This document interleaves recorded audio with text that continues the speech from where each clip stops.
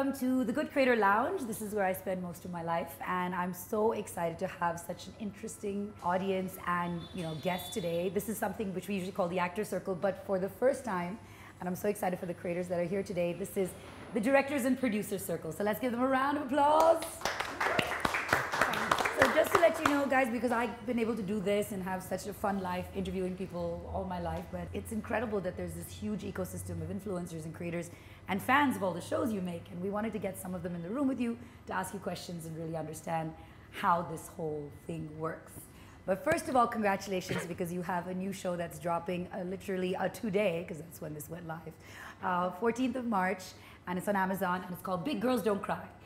And the reason why I have these four illustrious entities sitting here on the sofas today is because they have so much more in common than just filmmaking. But I'm going to first ask you guys to introduce each other, because that's what I think will get people to really understand who you're about. So how about, Ashi, you introduce Nitya. Nitya is the creator, the director, and just overall beautiful person here with us. She's created this show, she's created the idea of this show. It all came from her. And then we all just joined the ride. And yeah, this show is about boarding schools, and she is from the school that it's massively inspired by. Yeah. And she's created a really beautiful show, if I may say so myself. Yeah. Amazing. All right, Nitya, which of the gentlemen would you like to introduce? I'll introduce Sudhanshu. Sudhanshu is the showrunner / executive producer of Big Girls Don't Cry. He came into my life many, many years ago. We spoke of collaborating on something. He's from Doon School as well. And the minute I told him about the idea, all girls, he was like, that's it, that's what I need. How can I help womankind? And he came on board, and he also has written with a bunch of other writers as well, and directed 2 episodes. Amazing. All right. There you go. Would you introduce Karan for us? Absolutely. Karan is Nitya's better half. That's how I started to get to know him. And then it's been phenomenal. He's an executive producer on the show.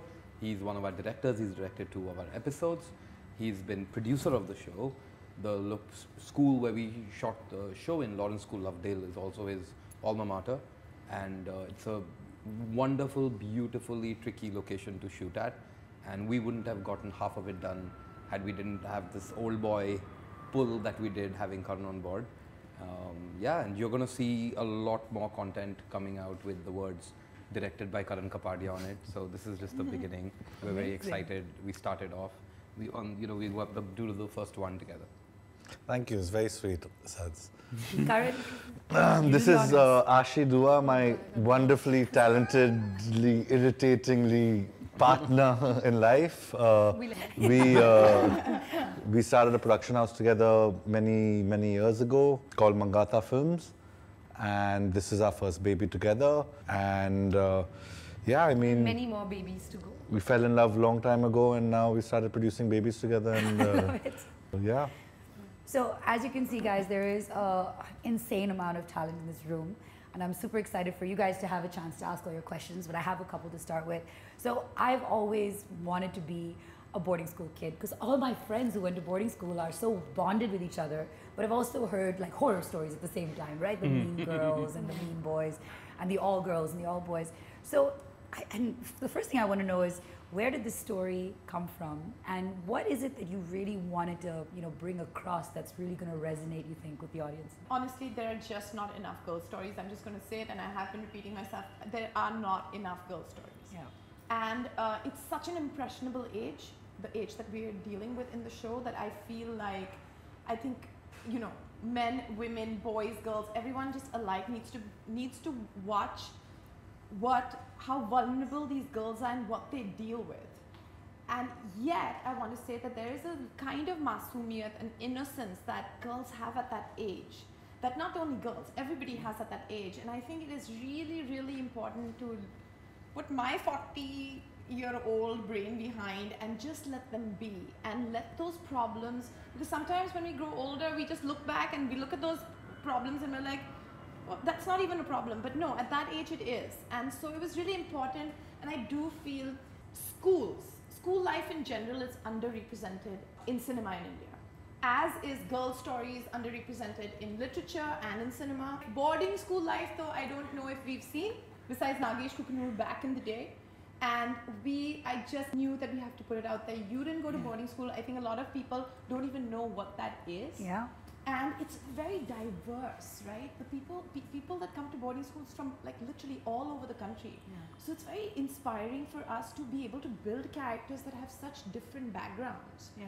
And kind of, you know. I also love that there's still our own stories. You know, I love that more and Yes. more, thanks to OTT, we're seeing people who look like us, sound like us, feel like us, and it makes sense. But I'd love for each of you to sort of tell me what your individual boarding school experience was like. What's really crazy about this is that all 4 of them are boarding school kids. So I can just imagine when you're discussing things, you must have had so many things that were widely different, but also that similar feeling. So what if I were to start by asking you, Ashi, what is that one thing that you think bonds boarding school kids that just stays with you? What is that essence that stays with boarding school kids?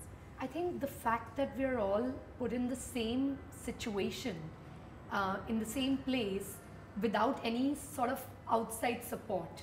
You know, like you're all in it together, whether you're whatever you're dealing You're in the trenches together, It's like basically. Lord of the Flies. Yeah. You are. Sounds like war. Yeah, it is literally survival of the fittest. Yeah.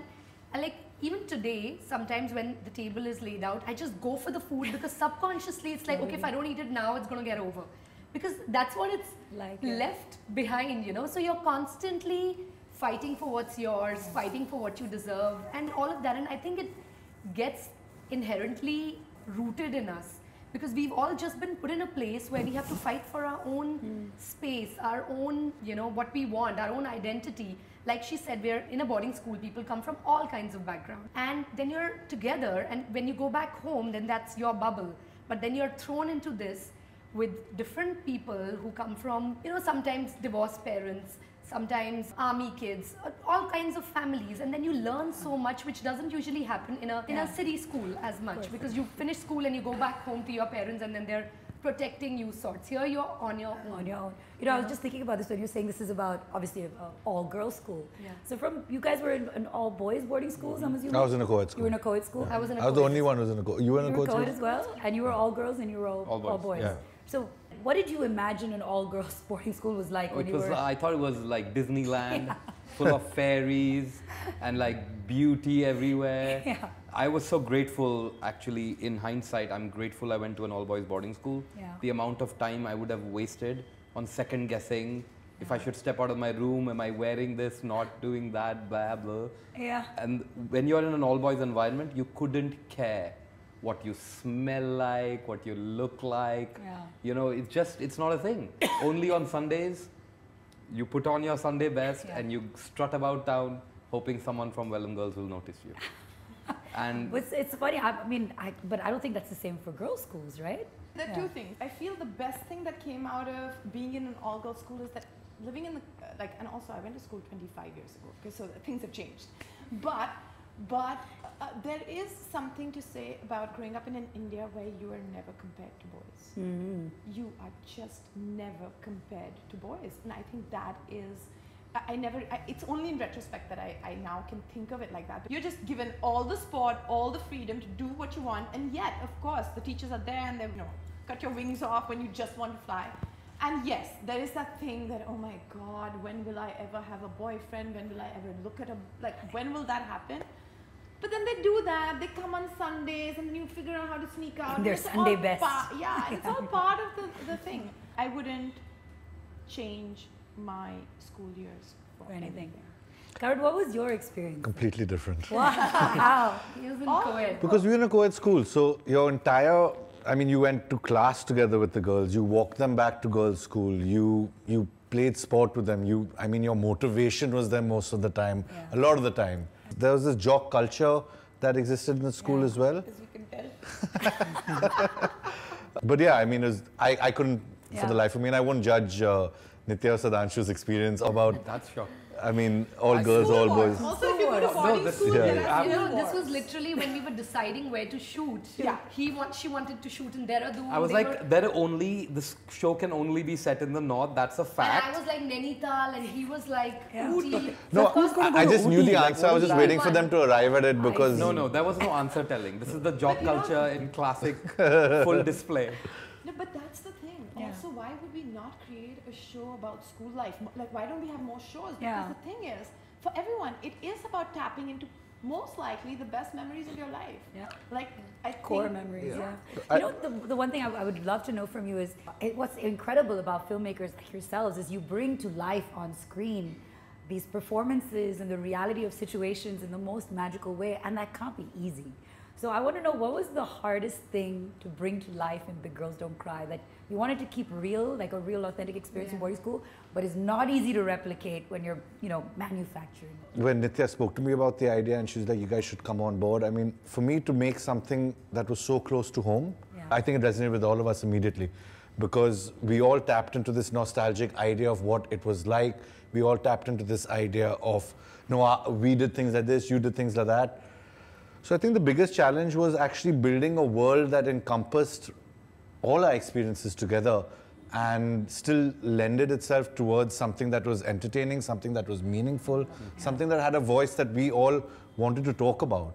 Doing that subtly, doing that without preaching to the choir is something that's very important for all of us as makers. How much of the cast went to boarding school themselves? None. None of them. Are you serious? No, I think The none? writers, A couple of them. Our writers No, did. our writers room, everybody went to Everybody. Writers, Mayo. So directors, between us all, it was creators. all sort. We have Yeah. another director, Kopal, who went Yeah. to Vellum. boarding school as Vellum, well. same Was in Nitya's girl gang Yeah. at Vellum. Yeah. So then, you know, that was Yeah. my first week on the show, was sitting around a room batting ideas. Yeah. And, you know, just to, like, I was very conscious of the fact that as a man, I'm coming into this world to try and help tell these stories. And I knew my big scale development would be, I don't know if I succeed, I'm going to just put myself out there, was shutting up and listening and seeing, can you empower voices? I don't think you had an option. Karan, you weren't even in the room. Let's just get that I'm out. talking about everything going no, forward. I'm talking about, like, as a creator, you have a lot of ideas and you think your boarding school experiences are the boarding school experiences. But one of the most important parts of this show for me was about listening to female experiences, which are, there's a very specific politic to that. I remember even when the idea was first, you know, when Nitya first called me with the idea, I was traveling with a different film. I was in Calcutta spending time with my niece and just chatting with her for a couple of days and just looking at how insane those years are and how bipolar and your moods go all over the place and you're dealing with who am I and how do I fit in and da-da-da-da. And there's an incredible loneliness to those years when you're figuring out who you are. Yeah. And it was almost as if on cue when she rang and I was like, I think we can be of real, we can do something important with these years. It's, yes, the show's about boarding schools and yes, it's about Masti, but it's also about teenage women figuring out who they are. And I was just going to say that. So, I mean, there's a room full of creators here today. It's almost like, I was saying there's 46 million creators. It's almost like we're all in a giant virtual boarding school where it can be super lonely and it can be super intimidating and everyone has to put on their best clothes and be like literally you were just commenting about how well dressed everyone is here today. Yeah. Like, so they probably had to shoot a video You before look they came beautiful, here. everybody. Yeah, Everybody well looks done. gorgeous. So, but there is, and I'm excited to see the lessons and the help that this show is going to give people. So I'd love to know, what are some of the things that, especially creators who live in this world of constant competition, trying to find camaraderie, trying to, you know, I was just seeing, Mike Posner just put up a post about how he took a pill in Ibiza to impress Avicii once, right? Literally, and then he wrote a song about it. Wow. But how you do things to impress each other. So what do you think that especially creators who are in this giant virtual world should look for in this show? I think honestly, the theme of the show, and I remember I have to give that to Karan because we were like, okay, you remember how we just need that one through line. Everything needs that one through line, and it is, who are you? Know Right. thyself. Know thyself. In Hindi, it's Atmanam Atmanam Vidhi. Vidhi. And so I feel that in a world that is so abundant with everything, including content creators, I think the only thing that one can really, and this is the theme of the show. It's Who are working you? towards that. Individuality. Working towards knowing thyself. And it not forcing yourself to be different so that you can find individuality. It's actually just being like, this is who I am. Yeah. And I feel like even for filmmakers, like everybody here, I think with every project that we do, we're just about scratching the surface and saying, oh, can I just get a little more piece of the way I think out there? Yeah, so true. I'd love for each of you to share, before I let my wonderful creators here ask the questions, one thing that you think impacted you the most from your boarding school experience that you carry through till today, in your life, personal life, in your work? My school motto, never give in. Never give in. Yeah. Amazing. think sisterhood, you know, like standing up for women, empowering, as a woman empowering other women, just, you know, celebrating their achievements like yours. So sisterhood, that's what stayed with me. I think in terms of boarding school, I feel like the value of seeing people, like really, you know, not everyone is the same. Boarding school friendships are like that because you leave your family behind and you make a new family. You can't run home and be like, Mom, Papa, ye hua hai, wo hua hai. Nahin. Time nahi hai us sab ke liye. So yes. And tell me about this name, Big Girls Don't Cry. It feels like it evokes a lot of different things for me. I feel like it's giving me a little foreshadowing of what to expect and how everyone says, you know, suck it up. And I'm also getting a little that I'm sure there's going to be some dramatic, climatic, Mean Girls experience that, you know, the cast is going through as well. So where did the name come from and how do you even start to name an OTT show? Well, yeah, it's very difficult. And honestly, it was not when we started out, the idea, it was called Masoom. And that was just our working title because we never had that. I mean, there's so many other Masooms that have come out, but you know, it was about innocence. But I have to say that the first time that we read it, and I remember Sudhanshu did the narration to Amazon, Aparna, who is, she came and she said the show should be called Big Girls Don't Cry, and I was like, nothing doing. I want a Hindi name, and I want this kind of name, and that kind of name, and this and that. And as the show progressed, and it is a character in the show. Yeah. And in our script, honestly, there was a through line. It has so many connotations because I think everybody knows it's not about the literal meaning, right? Like, I mean, I cried last night. Yeah. It's fun. Big girls cry all the time. All the time. But this is about not letting that become the narrative, right? You can't, So, and also even this, I love this title, this you know, this idea of big girls. Yeah. Like I remember in those teenage years, I was in such a rush to grow up. I thought adults did this and men do that, and once I become an adult and this is going to happen and that's going to happen. And so our characters are going through the same thing. They have this sense of who they are and what they're going to become and what those value systems are going to be. But in the process, they are fully formed young women already functional in the world. And it's about seeing yourself for who you are. And in that little society, which is incredible. Absolutely. So if you could each of you, before we move to the audience, one last question. If you could go back and give the boarding school version of yourself, either a message from the future, a piece of advice, or something that you wish you could have, like, this is my healing circle now, clearly. What would you say? Yeah, it's just, you know what, it just enjoy it because it gets harder. Yeah. It just gets harder. So this is the best years of your life. To put it simply, school life is the best years of your life. Yeah. Don't be in a hurry to become an adult. Yep. Adulting is so overrated. There was no worries. Life was good. Also, don't write off people in school. Be like, oh, nothing's going to happen with this kid or nothing's... Because you never know who's going to surprise you as an adult, you know, like... People we had completely written off, and including me today, they are some of the most successful people I know in every way. So don't judge. So don't judge and no don't kids are going to listen to what we're saying. But it's true. But try. Yeah, but it's true. Like, and honestly, like, I'm sorry, like, no shade at the jock in the room, but the nerds won in the end. We won. Straight up. You know what I'm saying? You know? So like all the people who used to, like, I was the biggest nerd in school. Like I literally was. And now I added all of the kids on Facebook just to show them how good I look now, 30 years later. It's my revenge. That's great. You know. Well, what about you? You know, like I was a very, very like constantly on it, type A, hardworking kid. Yeah. And all the stuff I remember is the shit I did nothing. You mean adult? I feel, I don't know. I don't know how to give this advice because I'm not taking it even now. Just do less. Just waste more time. Yeah. That's the stuff that gets left behind. Yeah. Well, that's wasted on this crowd because they all work a little too hard. But it's good. We should all put it out there so we work less. All right, this is actually my favorite part because I get to do this all the time, but I always at the end of an interview feel like when I post it up, someone says, oh, I wondered this, and I'm like, oh, damn, I wish I thought of that question. And more often than not, it's a content creator or a super fan of shows like this. So today, we have a bunch of them here in the flesh, and we're going to get them a chance to ask you questions. So you can throw it open, ask a specific question to someone. The stage is yours, creators of today. So who would like to start? So, hi sir, hi. Thank you so much for having me today. So my question is, I've been to boarding school, all boys. I've stayed here for 6 years. I know how difficult and easy it is at the same time. I want to ask you, you have experienced boarding school yourself where you studied, and now you experienced a boarding school where you shooted. So how difficult and how easy was it for you to manage all of these?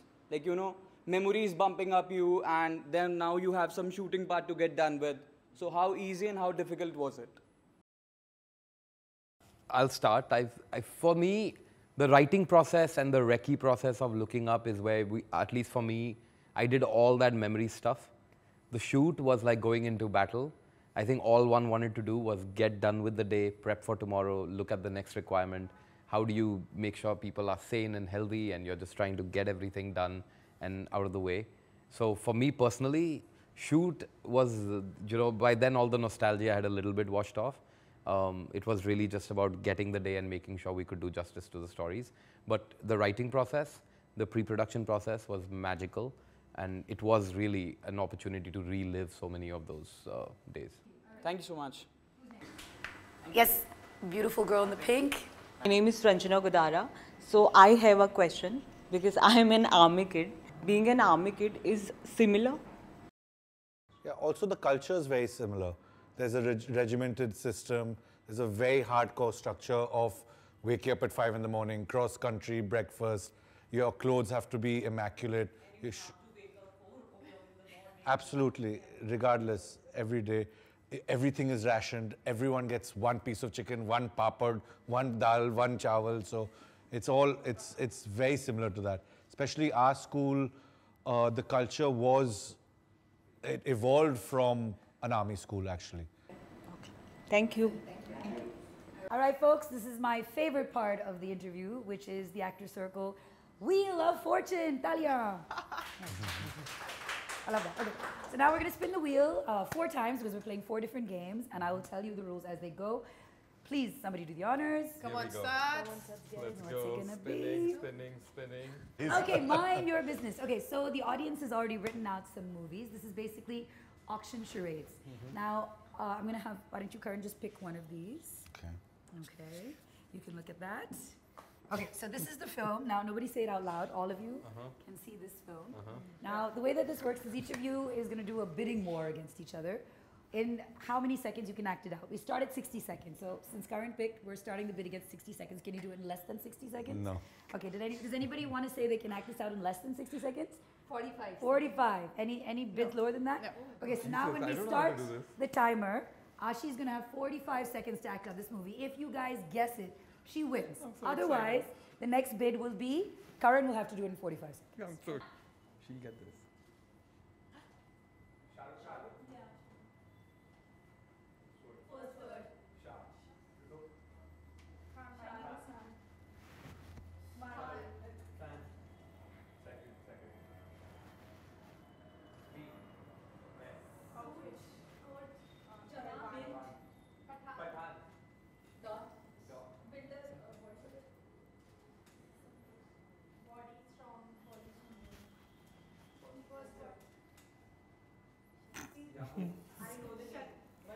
But she gave it, so she can't guess it.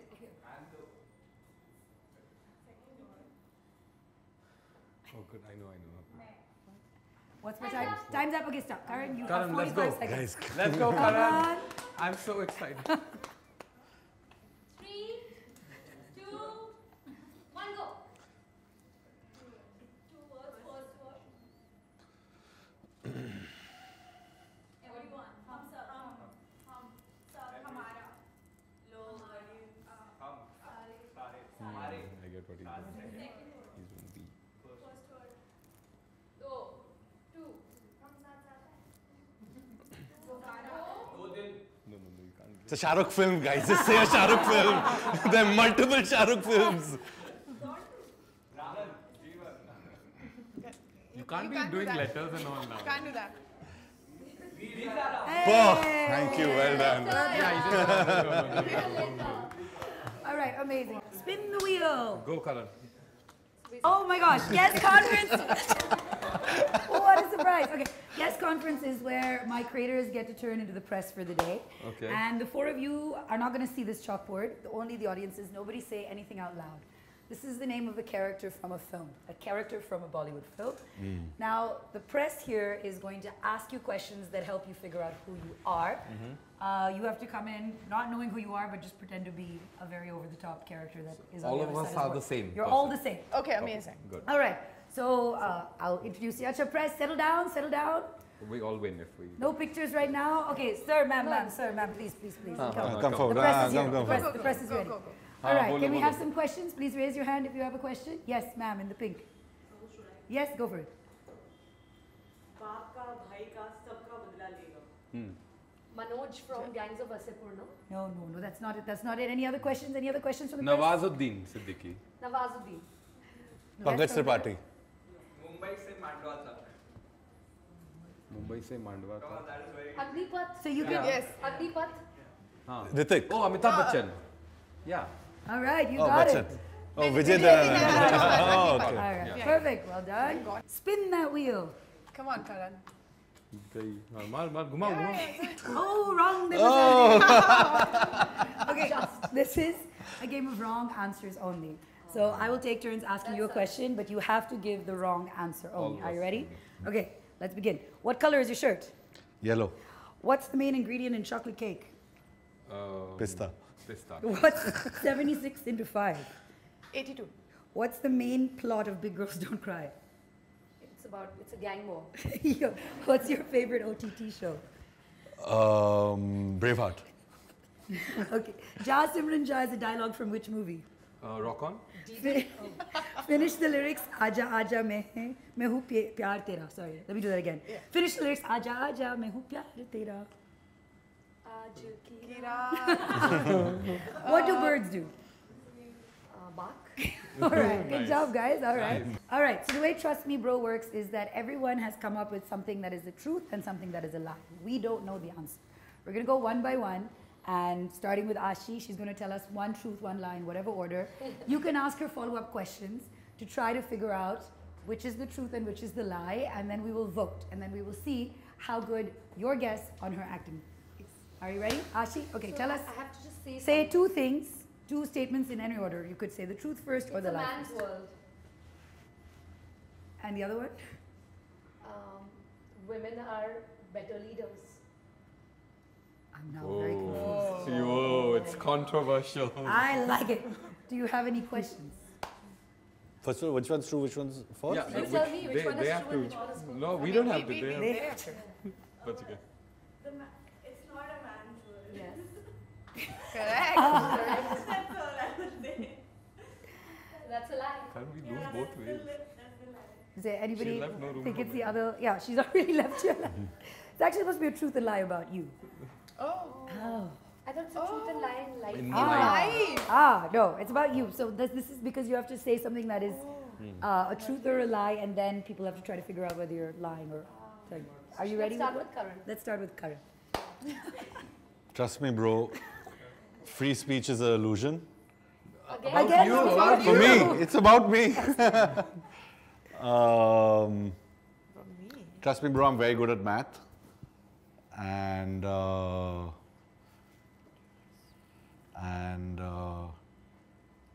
trust me, bro, I'm super fit. All right. So now you can ask him any follow-up questions. Like you can give him a math test, or you can ask him where he works out, and then try to figure out. Any questions? What's your question? Okay, so can you tell me what is 10 into 10 is? 10 into 10? Yeah, I want to check how good. 100? Basu. Any other questions before we vote? How often you hit the gym? 6 times a week? Both are true. No, that's a total lie. Okay, let's vote. Okay, who thinks the truth is that he's good at math? One person, based on the 10 is to 10. Okay, amazing. More people believe you go to the gym. Who thinks he's a gym rat? Look, you have to vote. You have to vote for one. Let's do this again. Who thinks he's great at math? Okay, and who thinks he's a gym rat? Okay, which one was the lie? You forgot. Both actually. Nobody's understood this game. All right. He has broken the game. Fine. You've broken the game, but that. Statement. a very clear indication of what it's like hanging out with boarding school kids. But guys, this has been so much fun. So before we wrap up, I'd love for each of you to tell us about something to look out for in the show, an Instagrammable moment, if you please, that my creators here should look out for since the show is dropping on the 14th of March. Don't miss it. It's 7 episodes. Yes. And you can watch it on Amazon, Amazon Prime, so make sure you watch that. What is a piece of the show, a part of the show that everyone must watch out for and that you think they will stop and watch again? I know you mentioned one earlier, but I'd love to hear one from each of you. The girls. All right.